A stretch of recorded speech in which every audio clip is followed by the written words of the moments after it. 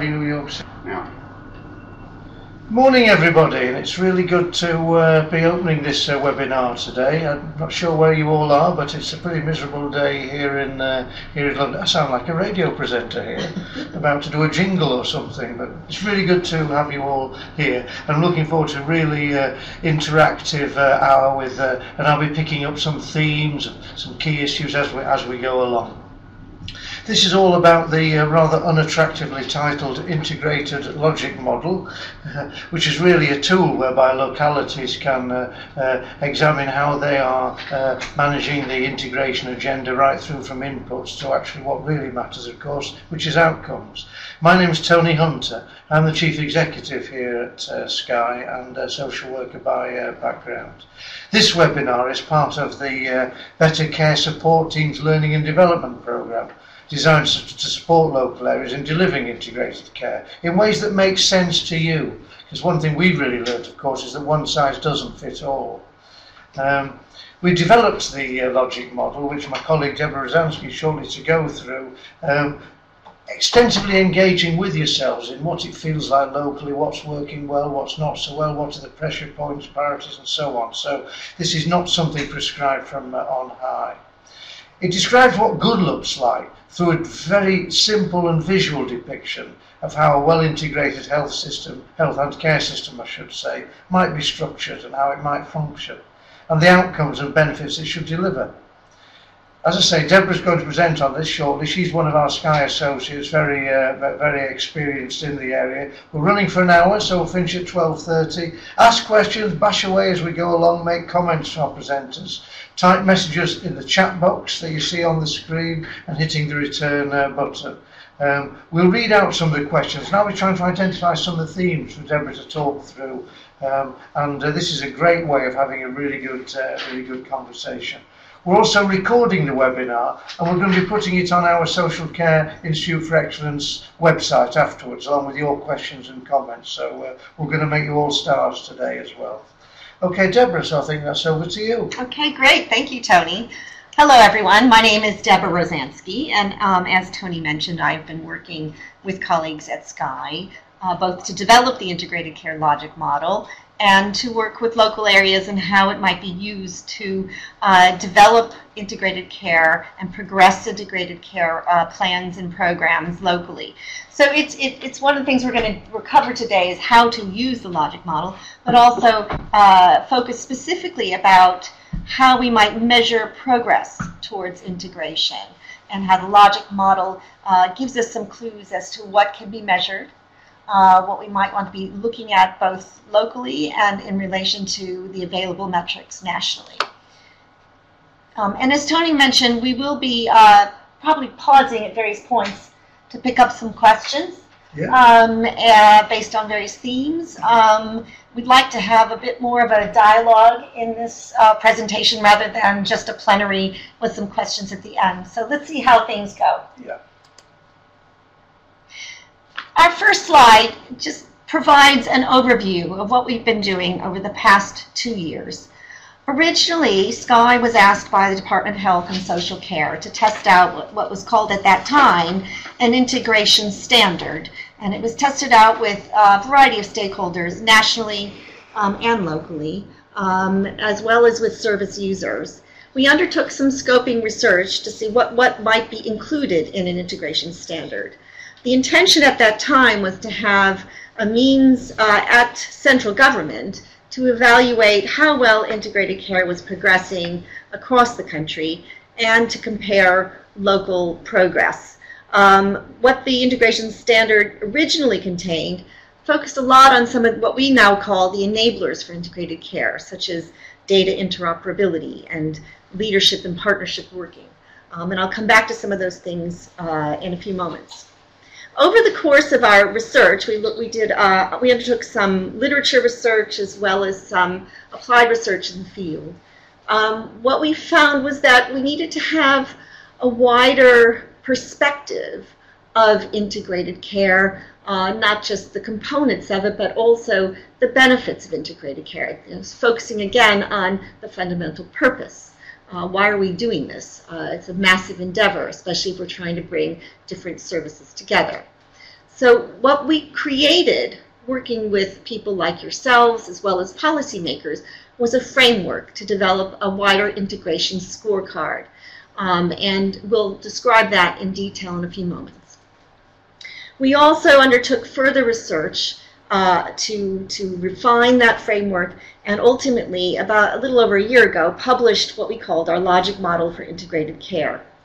And I will share that with you. Go through here. So what's in the Logic Model? Well, first of all, if you're not familiar with the approach of the Logic Model, it's used extensively for evaluating programs and policies. And it explains how, if you will, what you put into a program, the inputs itself and the activities you engage in, produce particular outputs and outcomes. What we did in the SCIE Logic Model around integrated care was to describe how different enablers and components of an integrated care system would lead to improved outcomes in 3 ways: focusing on service users, focusing on health and care services, meaning how well they are coming together and the quality of those services, and also on the wider health and care system. One of the things that we stressed in developing the Logic Model was its fundamental purpose. And what we're talking about here is creating a system that is focused on person-centered, coordinated care. And that for different types of service users who require a broad range of services, that coordination of that care enables them to have a seamless experience. And that's one of the things that we stressed in the model itself. We drew upon a number of existing programs as well as research to identify best practice in certain components of the Logic Model. Some of those things we drew from were the vanguards, which were the new care models, some of the local system reviews that the CQC was developing, as well as academic research, and indeed some of the integration pioneers, looking at some of the early evaluation evidence, for example.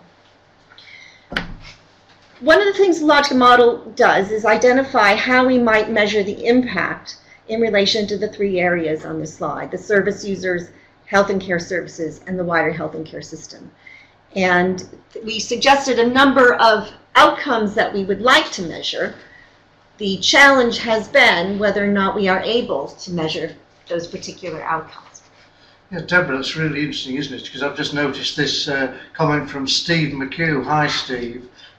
Saying you're very interested in what are the local outputs and indicators that, of course, are the route through to the improved outcomes that Deborah's talking about. So maybe we can get some chat going about that. And yes, I've noticed you like the I statements. Absolutely, yeah. Yes, and the I statements actually were very instrumental in some of the things that we put into the Logic Model. And I will be coming up with some suggestion ways of measuring local outputs in relation to people's experience, founded on the same principles as the I statements, just to reassure you.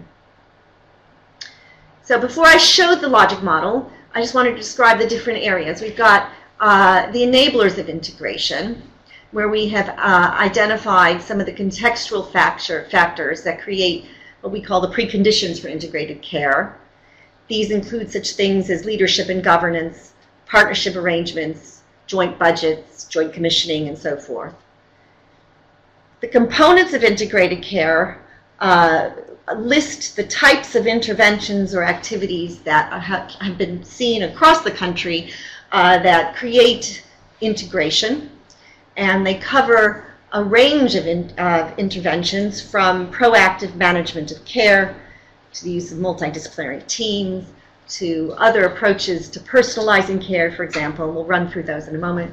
As I mentioned in the previous slide, we also have a section on the outcomes and then the impacts, the long-term benefits.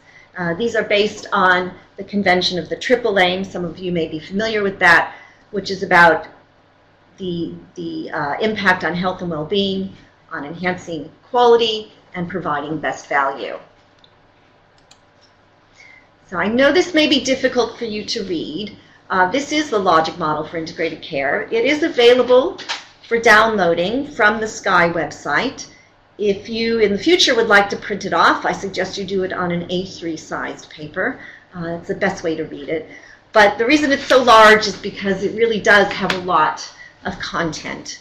As you can see in the left-hand column, which is sort of purplish blue on your screen, we have the list of enablers for integrated care. In the next column, we have the components of integrated care, and I'll cover those in a moment. Then we have the outcomes, which we've organized in 3 different areas: people's experience of care, services, and the system effects.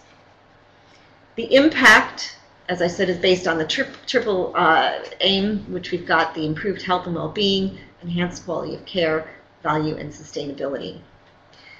Some of you might notice there's this other little column right smack in the middle between the components of integrated care and outcomes, which we've identified as outputs to be determined locally. And I'll explain what that is in a moment.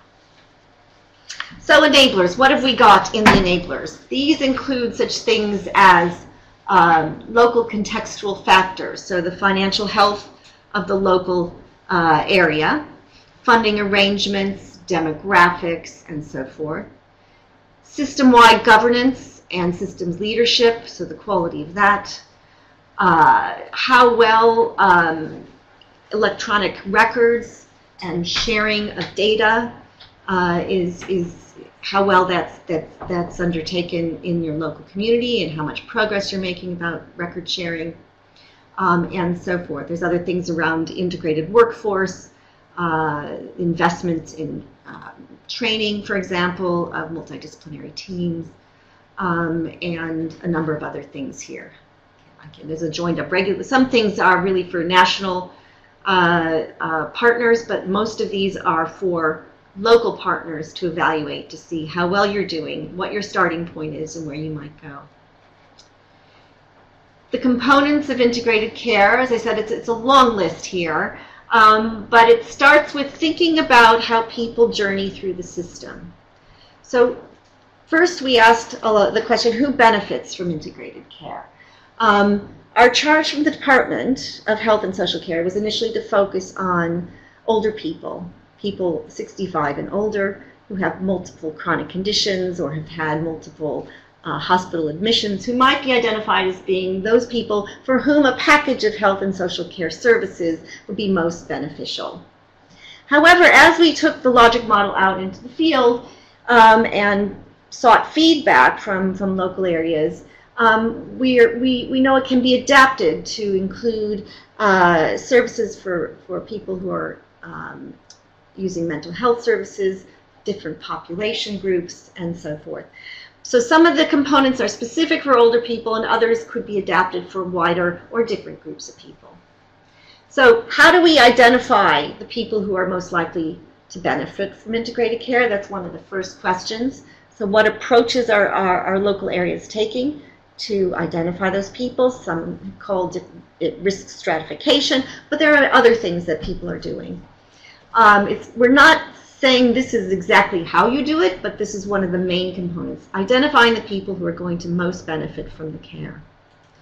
We also have a couple things here around prevention and personalization.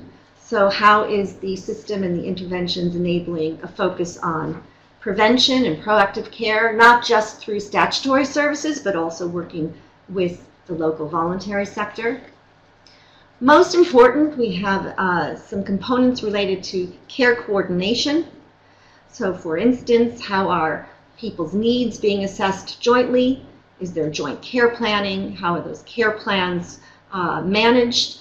Is there a care management across the whole system, not only within primary and community services, but also in and out of the hospital setting? One of the other things relates to access to community services, especially out of hours, the availability of services, not just health care, but also social care out of hours. Is there a joint approach to crisis management? Is there a single point of access, for example? Looking at how well professionals are able to work across organizations and within multidisciplinary teams. Whether or not there are safe and timely transfers of care, and so forth. I'm not going to cover all of them here, but as you can see, there's quite a few different components of care. The outcomes that we've specified in the third column here, I think, are really what we need to focus on today. What we've done in the people's experience is base some of these outcomes specifically on the I statements. I know we've had that question about that. The services, what we're focusing on here is how well services are being coordinated and how well they're managed, and the extent to which they are proactive and supporting people when there are transfers of care between care settings. And in terms of the system effects, we're looking at things like the impact, especially on the higher cost acute services. As you can imagine, there's still an emphasis on delayed transfers of care in the measurements because of what we can measure. But also we're looking at the capacity of the system to respond to increasing demand. So is there a workforce available, and is it well trained, and indeed how well are organizations working with each other.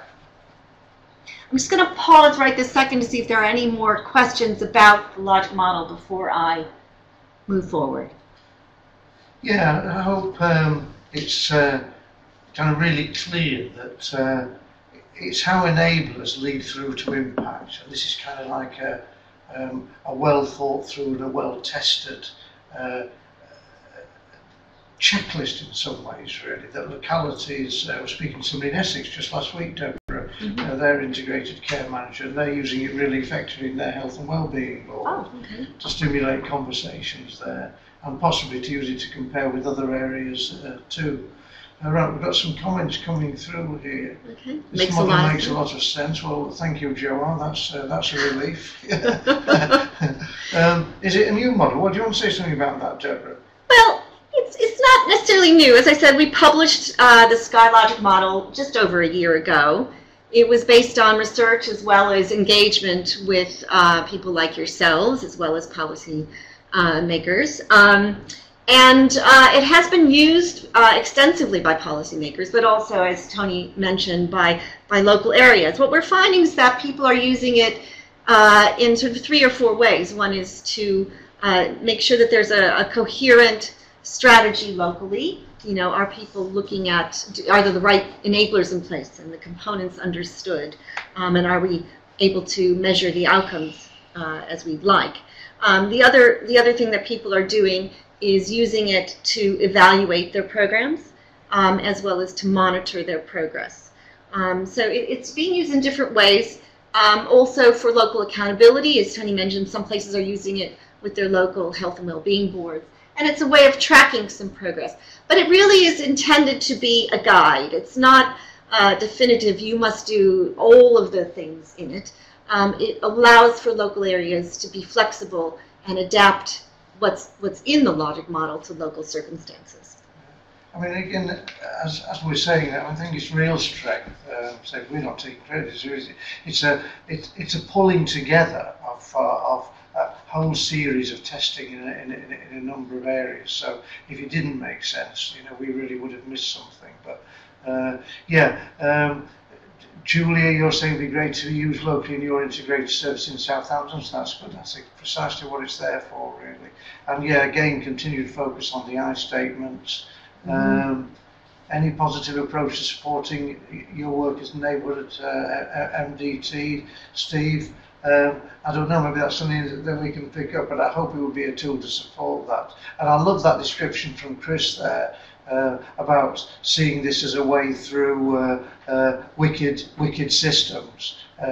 But yes, I mean, it's a good point. You know, this can look quite, you know, we put it on a page, but the downside is it's very intense. Are there ways in presenting this that, you know, make sense to a wider citizen, people, service user audience? Maybe there are. Maybe that's something, Deborah, I'm just thinking we could perhaps take back to the Department of Health and Social Care to talk about. Sure, it's really helpful. And we will have some practical examples coming up in a moment about how this logic model has been used locally, so I will be showing you that, as well as how MDTs might be using some of the measures, specifically some of the things, the outcomes under the services and people's experience. Okay, I'm going to go on. So as I mentioned, the logic model is being used widely. It's again, very difficult to read, but just so you know, it's been picked up by national policy makers, NHS England's Integrating Better program, the Care Quality Commission based some of its local system reviews on the Logic Model, especially how health and social care organizations are relating to each other. We've got obviously some reporting in the Better Care Fund that incorporates elements of the Logic Model. We have the National Office looked at the interface between health and social care and reported on it. There's a recent report also from the LGA. Anyway, it goes on and on. So I think what we've got here is a model that is comprehensive enough to engage a wide range of policymakers as well as local audiences. One of the things that I'll be sharing a little bit later is what SCIE is doing next with the content that underpins the Logic Model, creating an online integrated care resource and how that might be used locally. So as I said, the tool can be used to inform strategic planning and delivery, the monitoring and evaluation of integrated care.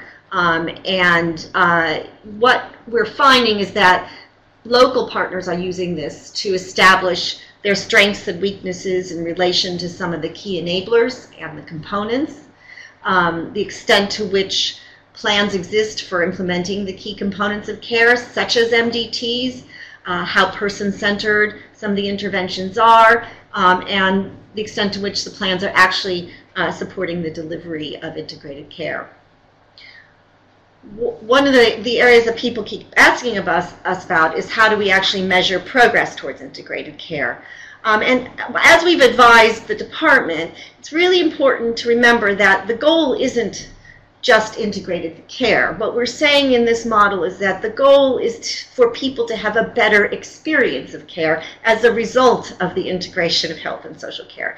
So keeping one's mind and services focused ultimately on individuals and their experiences, and indeed the experiences of their carers and families, is what drives this model forward. Yes, Deborah, and I've noticed Stephen McHugh's point, John, sorry, the importance of people's experience as really the key outcome that matters, much more so than how well the system's working and so on. Systems are after all, only a means to an end at the end of the day. Yeah. Really. And I see Julia mentioned that if all the enablers aren't in place, it's much harder to progress integration on the ground, and that's absolutely true. And we'll come up with a little bit with a self-assessment tool that you might want to use to kind of establish where you are with some of those enablers and the relative strengths and weaknesses of your current state and where you need to go. But you're absolutely right. The reason the enablers are listed as they are is because we found, both from experiences out in the field and the literature, that those enablers were absolutely essential. Deborah, I'll say as well, Stephen McHugh describing government as, quote, the bump in the road. Yeah. And it can feel like that, but I think areas that are doing well on integration are really trying to focus on the things that they do have control of, as opposed to the things that they don't. Of course, you're quite right, there are still completely different funding mechanisms, what different parts of the system are accountable for, and so on, really, and it can be tricky. I suppose we'd simply say, be as positive as you can and make things work as best you possibly can. And so we don't lose it later on from Steve S. About community assets and social capital. Absolutely. I mean, this links with strength-based working, doesn't it, Deborah? Mm-hmm. We've been doing a lot on as well for both people and communities. This Logic Model has taken as its starting point really very much the health social care axis, and in a way that's a limitation. But equally, it's an enabler in itself, because if we can't get the health social care axis working, then nothing else can. It is in itself an important enabler. But yes, people have made points about housing, leisure, yep, all sorts of other things that make a difference to lives of people. Absolutely, and that's why we said if you're thinking about the individuals, then those other factors are really important, because you're thinking about the quality of their lives and what enhances that through an integrated approach. Yeah. And it's interesting here, there's another comment about helping service users and clinicians to work in a common way. And some of the behavior change associated with integrated care is something that we sort of alluded to in the model. It's very difficult to measure, but we certainly recognize that integrated care is a journey. It's not something that just happens because you say it's going to happen. Focusing on people, especially let's say in multidisciplinary teams, and getting them to work differently and to involve service users directly is something that takes concerted effort. It doesn't happen overnight. So the next thing we've been doing is, as I said, figuring out how we're going to measure integrated care, whether it's actually happening, whether we're progressing. There's an interest on the part of the Department of Health and Social Care to know whether or not, things are improving nationally, what's working well, what isn't. And what we have done in our most recent research, which is not yet published, but I'll give you a few insights, is that we've identified some potential approaches and practical tools for how we might measure the outcomes of integrated care. And again, just to refresh, it's in those three areas. One is about people's experience of care. The second is about the services and how well they're being coordinated and their outcomes. And then the third area is at a system level. What we did is we looked extensively at routinely collected measures, and those come from the national data sets that you might all be familiar with, both from the NHS and from social care. Some of them are survey-related data sets. Others are collected from activities, such as the hospital episode statistics. But what we found is that they do not adequately measure integration of health and social care in a number of ways. But most important is that they have a gap in helping us understand people's experience of care. And coming back to the I statements, we know that we shouldn't be asking just, are people satisfied with care? We need to understand their experience of care in a number of domains. Do they have access to information? Is there good communication with professionals? Are they involved in shared decision making? Are they involved in joint care planning, and those sorts of things? So those sorts of gaps currently exist, and we have a few suggestions that I'll share with you about how we might advance our understanding of people's experience. Just to say, we did look internationally to see whether there might be some metrics that have been used in other health systems that we could perhaps pilot here and test a little bit further.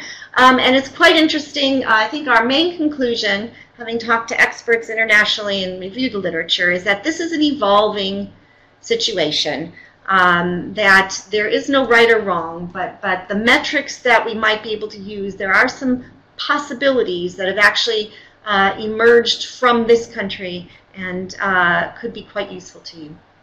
The second area where there's a gap comes back to the issue around system maturity and having all the enablers in place. So how mature those systems are, there's a strong relation to how well people are experiencing an integrated, well-coordinated system. So how you evaluate those enablers, such as leadership and culture, relationships, ways of working, is important. And continuing to focus on improving those things is going to be instrumental in delivering a better integrated health and social care system overall.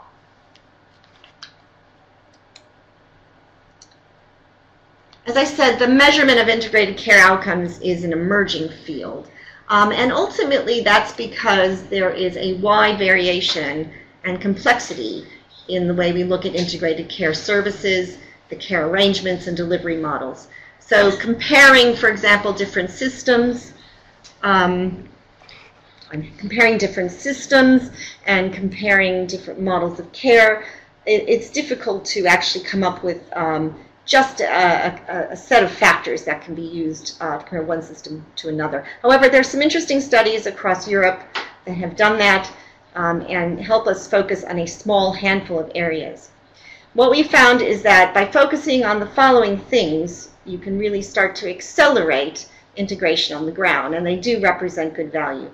Focusing, for instance, on what it takes to improve care coordination and the continuity of care, particularly in primary care, community settings, and at home.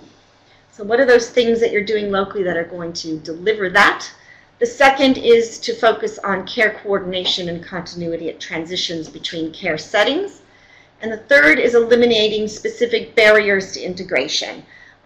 So as we all know, the interoperability of care records and having fully compatible data systems. Some of that is very difficult to achieve, but that really does make a difference in the long run. So what are we doing now? We have suggested to the department that we need to make the most of the metrics that are currently available, that we need to explore collectively how we develop new metrics to understand people's experience of care, and we need to support local areas so that they can better assess their maturity of their local systems and improve the enablers in particular to deliver integrated care. Those are what we're recommending. And I think what we'd like to hear from you, as we have, I think we've got like half an hour left, are some of the things in relation to our recommendations. So what we're suggesting in relation to how we make the most of existing metrics is that local areas create their own local dashboards. And those dashboards would combine a core set of best available metrics from routinely collected national data sets with some of your own locally derived measures. Some of those might be very sort of process measures, like how many people are receiving care plans, but and I'll come to what that content might look like. But it would be good to hear from you, if you are using your own local dashboards, what kind of metrics you're including. I'm just thinking, Deborah, as well, that that comment from Steve S. there about where you can look for measures of integrated leadership. I mean, that's a very complicated one, yeah. Especially when it feels very qualitative, like the comment from Steve McHugh just above it talks about, well, actually, all this moves at the speed of trust. Yeah. I think I would advise, we here at SCIE, we led the support for the 23 areas which were subject to the CQC local system reviews of how well, what people's pathways were like, through health and social care. And there's a lot in those reports, and the CQC, and indeed our own final reports, about what are the real keys to working well across a system. And I would agree with you, Steve, you're quoting from a report there, aren't you? It moves at the speed of trust. But there's a lot about how that operates in different localities in those reports and in the CQC and our own summary report, which you can find on our website. Yeah, and there's no substitute for good relations, because it has a direct effect on how resources can be used collectively and how available they are, especially to local teams that need to draw down those resources to provide integrated care. Yeah. So it's absolutely right. It is very subjective, but I will share in a moment some tools that you might want to use, a self-assessment tool called Scirocco, which I've identified in the third thing here. How will we know if the foundations of an integrated care system are maturing and evolving? There's also the work that the LGA and others have done, and we are going to be developing some other tools. We're working with one local area up in Manchester, for example, on applying the Logic Model to develop a self-assessment tool that enables us to answer that question. How will we know if the foundations of integrated care systems are maturing and evolving? But again, remember, we don't have definitive answers. It's all emerging, and the more you focus on the right things, the better off you'll be over the long run. Okay. So again, why create a local dashboard? Because we know that the national metrics are insufficient to tell you how well you're doing locally. Some of the national metrics, as I'll describe in a moment, don't also have the same sensitivity to some of the interventions that you're putting in place locally. And there are some things that you'll want to measure locally that are much more important to you, or much more important to your Health and Wellbeing Board. On this slide here, I've described the advantages and disadvantages of using different types of metric sources. So if you were to rely solely on national data sets and surveys, some of the advantages include that the data are already collected and reported, so there's no additional burden or cost to you to use it. The metrics are understood. They're already used to judge system performance. They'll include a number of health indicators as well as some of the service indicators. But the disadvantages are that they're frequently not timely. They're also not necessarily reflecting the people who've received integrated care. So, for example, let's take data from even the Adult Social Care Survey or the GP survey. Whilst the Adult Social Care Survey is a group of people who've received social care services in the past 12 months, they're not necessarily the same group of people who have received integrated packages of care. And similarly, on the GP survey, although we ask the question, have people received a care plan, we don't ask about their involvement in that care plan, nor their experience of receiving coordinated care, how well they feel it's been coordinated. So there's some gaps, again, in the national data. We also know that a lot of the system measures are very focused on acute care outcomes, and hence the more recent focus on DTOC in particular. We know that some of the measures in the acute care sector, such as emergency admissions and DTOC, have multiple influences. So it's not necessarily that these are adverse outcomes of a system that's not coordinating care well.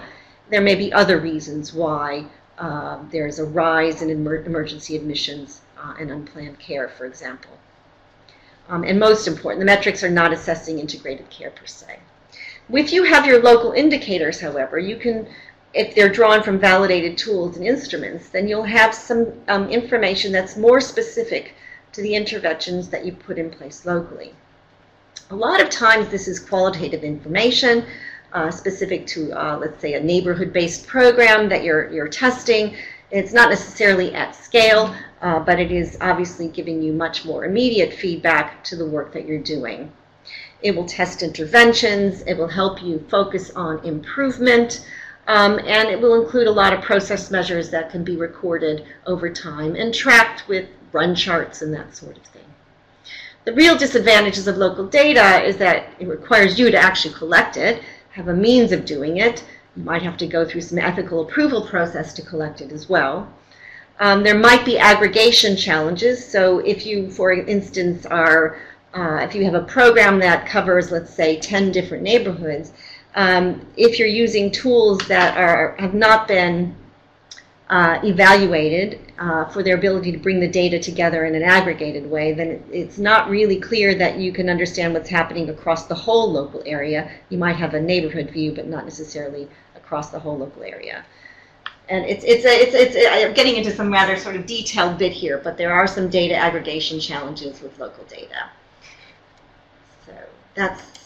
So what kind of indicators might you use? This slide will be made available to you after today. I realize it's very difficult to read on the screen.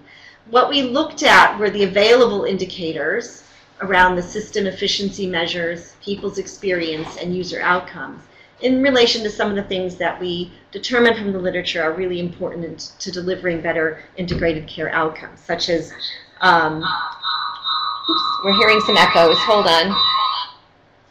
Are we okay now? Okay, sorry for the technical problem there. The care that people receive out of hospital, how well that's being coordinated, the care at transitions. We've looked at the frequency with which the data are collected and which programs are already collecting it so that there's some consistency in approach. The system efficiency indicators are largely the ones that you would recognize.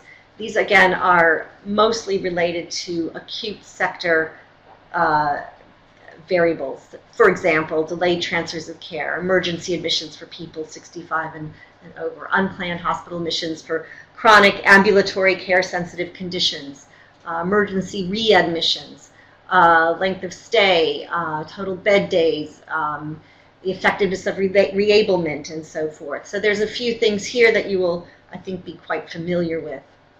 In terms of people's experience of care, we've picked up a number of questions that are collected from the GP survey and the Adult Social Care Survey in particular. So, for example, the proportion of patients with care plans in place who helped to design them, find them useful, and are helped regularly to review them. That's from the GP survey.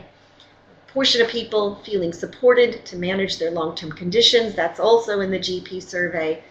Now, mind you, the people answering the GP survey are not necessarily those who have received integrated care, integrated packages of care, but these are helpful data points. From the adult social care survey, there's a question around service user choice and control. So we've got 2 questions on that. I'm not going to go through the detail here, but these are some of the things that we've included in this chart. There may be other measures that you want to use locally, such as patient activation measures, quality of life measures that have also been collected elsewhere. There's the Warwick-Edinburgh scale, for example, on that. So there are things that can be used combined with the national measures to create your local data, your local dashboard. Trying to see what's come through. All right, so with these, I just wanted to remind everybody about sort of the 6 domains that underpin person-centered coordinated care, and which have emerged as a result of, I think, the general consensus around the use of the I statements. Yeah. So these have been put together into sort of 6 major main domains and a few subdomains, but they focus on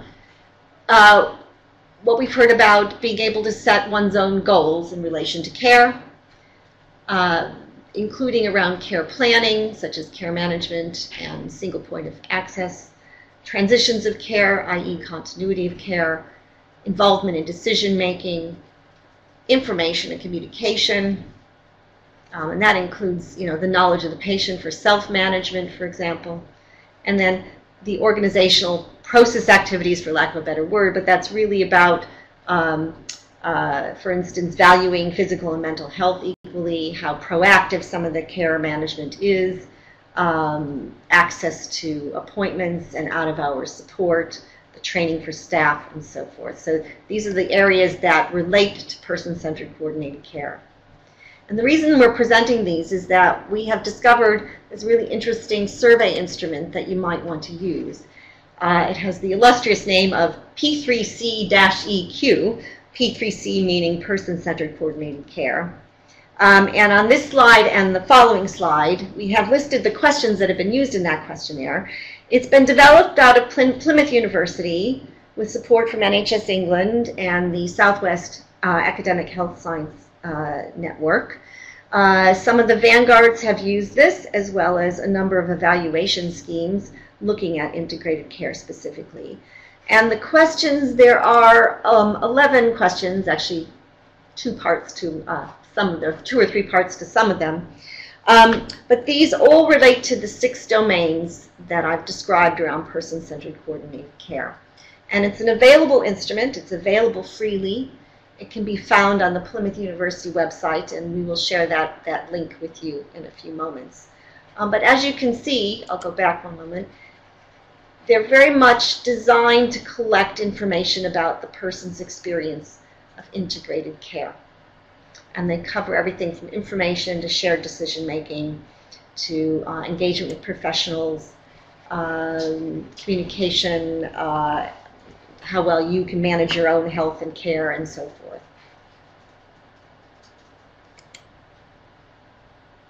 Okay. We also discovered some interesting tools that you might want to consider using to assess system maturity. Across the whole of the EU, there's something that's called the SCIE Model, and it's an assessment tool of some of what we would call the enablers in the logic model, but the components that need to be in place locally. And it's quite interesting. The International Foundation for Integrated Care was really involved in its development and the research. They're also looking for partners to try to roll out the tool further. And I'll show you what it looks like on the next slide. There's still the Stepping Up to the Place self-assessment tool that the LGA has been using in the past few years. It's going to be updated, so there will be something new coming about that.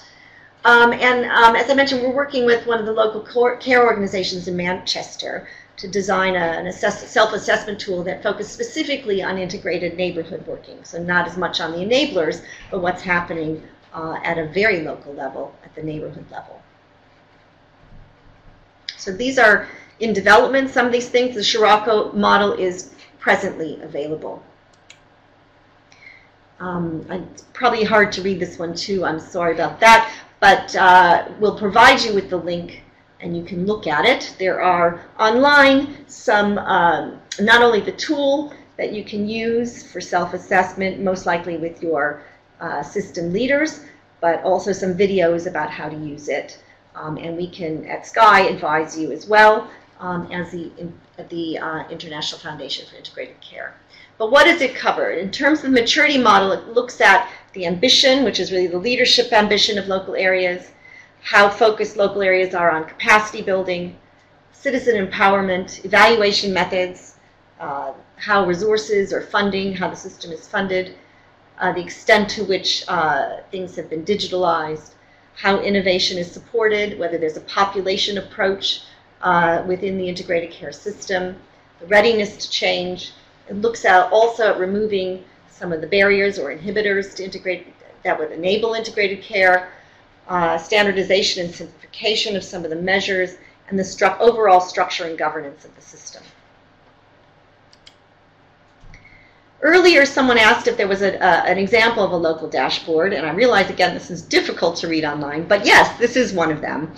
We've taken out the identifier, but it is essentially one local area that has used the SCIE Logic Model to say, okay, how can we identify what it is we need to measure?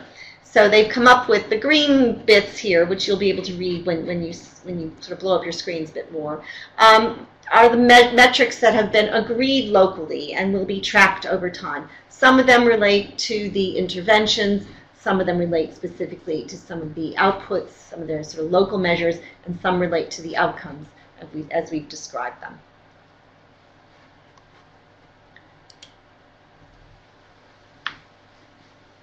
I mentioned much earlier that we are developing an online integration resource which will enable people to identify not only the evidence and best practice underlying the logic model, but include some top tips and tools and kind of how-to approaches from case studies to take forward all of the different elements of the logic model.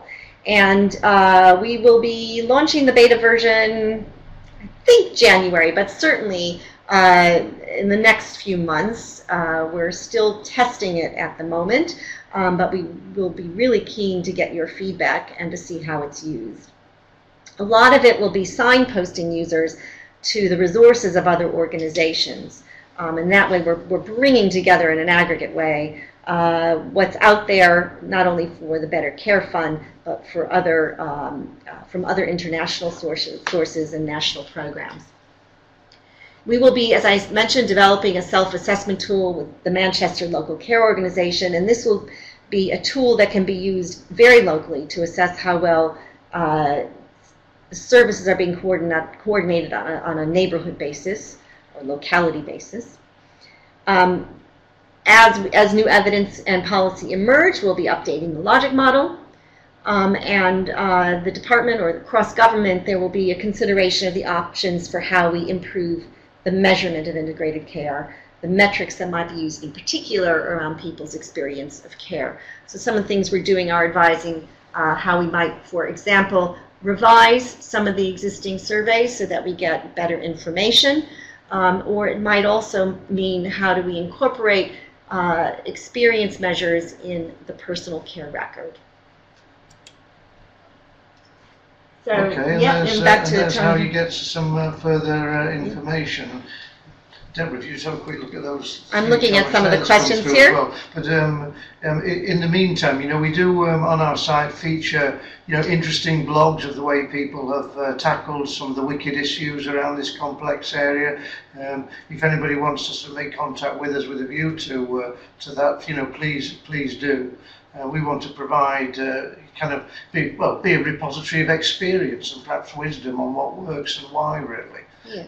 So don't hesitate to keep in touch and keep this really lively.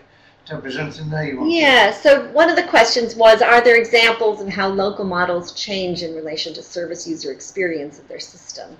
The examples that I've seen have been through evaluations of integrated care programs.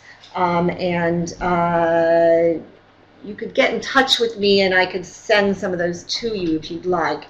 Some of them are, again, some pan-European studies, and they've used in particular people's experience measures as a way of improving the coordination of care through multidisciplinary teams, for instance, improving or getting rid of the barriers between organizations. So there may be some impediments to better coordination. So because of people's experience, it's identified some of those things.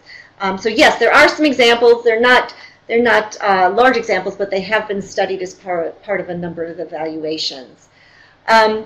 There's another point about the dashboard being not just dominated by healthcare. That was the intention. We want to make sure that we're picking up on the availability of local assets as well.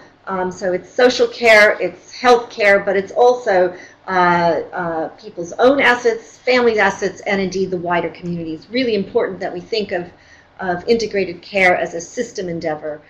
As Tony mentioned earlier, in some places housing is very instrumental in the delivery system, and that's one thing that some areas are doing. We want the logic model to be used as a way, in a flexible way, picking up on what the local context is. Information governance. Yes, it is quite difficult. I think through our online digital resource, we'll be able to provide some useful examples, not just case studies, but if people have some interesting agreements, MOUs, and so forth, we can share what those things are. If there are more things that colleagues can share, there's always the BCST online platform. I don't have any examples at hand here, but it is absolutely essential that there is good information governance for the system to work.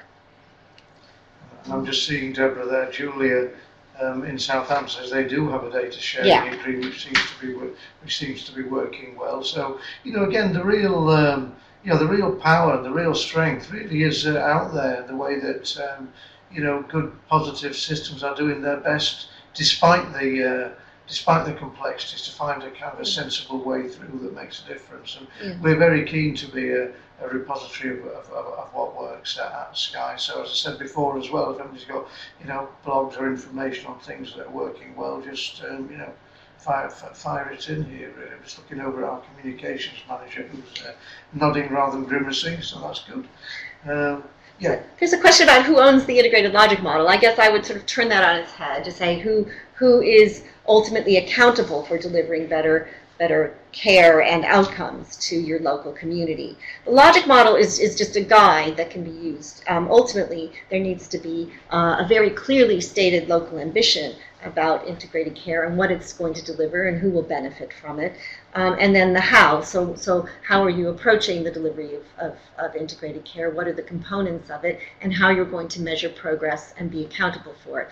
So in some places it's the local health and well-being board. In other cases there are joint boards that involve the CCG with local government.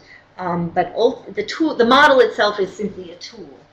It doesn't mean that you have to be following it to a T. There may be elements that are specific to your local situation.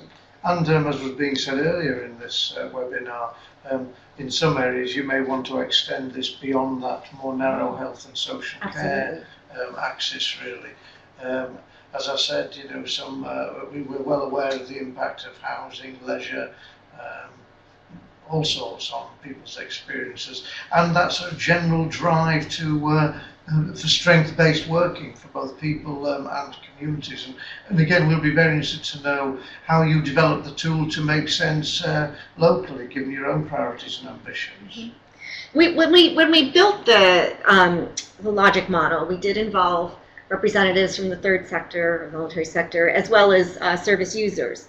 And so we found that the model did resonate with everybody. So it is an attempt to be fairly inclusive, and if you have a clear ambition and local area that is articulated well, how the system is supposed to work together, I think that is a really good way then to continue that engagement, both in terms of service user groups and their expectations, but also more importantly, the voluntary sector and even the independent sector in terms of delivery across the system.